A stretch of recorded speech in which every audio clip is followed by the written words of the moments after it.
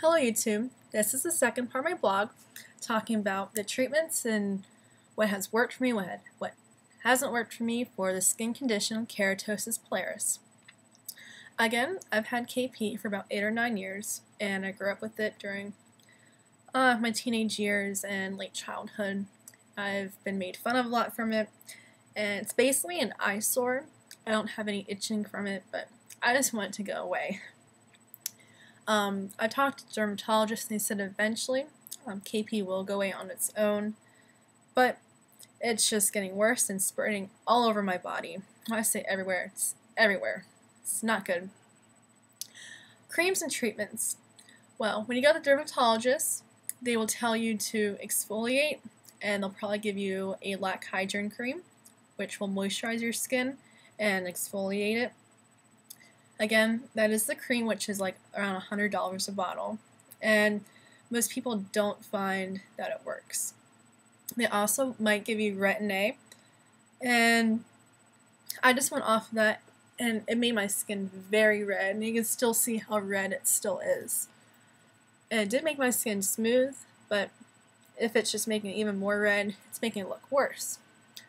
I also have psoriasis and eczema patches, and I've tried using some of the creams on my arms, not in big areas, but in sample areas, and I found that one cream actually discolors my skin, and it's for psoriasis, and it takes away the redness, but right now I'm experimenting in small patches to see what happens when I put it on some areas where I do have a lot of redness.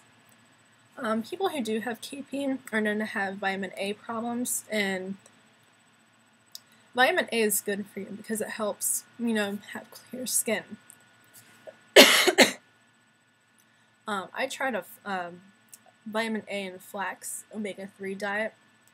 I put a little bit of flax oil on my skin, but I found, if you didn't wear long sleeve shirts to bed, it made my sheets stink after one day.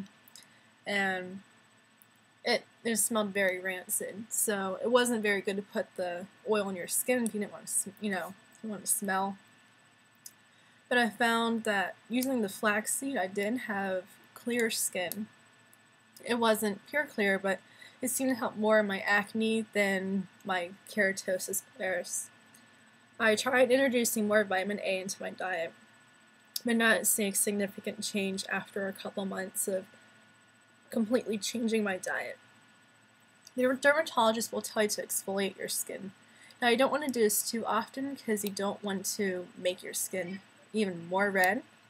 So you only want to do it maybe twice a week, but only very lightly. You can use a pumice stone or a loofah sponge. You can find that at your grocery store. You want to moisturize your skin right after bathing, because that's when your skin absorbs most of the lotion. And Dove makes an in-shower body lotion. I found that to keep my skin very smooth, but it didn't help with the redness. You can also use greasy lotions like Lubriderm or Vaseline. I found usually helps to make it smooth, but it's mostly I'm having a problem with the redness, so that's why I'm experimenting with this new cream. Neutrogena, they make a vitamin A facial moisturizer cream that does seem to help a little bit with it. I ran out of it before I could continue on with it long enough, so I'm going to eventually try that again. And the thing is, when you do try different treatments for a KP, you want to make sure you're consistent and you want to continue it, because sometimes it might take months and months to see progress. Eventually, it will go away on its own. But this is the end of this blog. I want you to keep in touch. I'm going to give a couple more blogs coming up in the next few weeks about other things you can try for KP.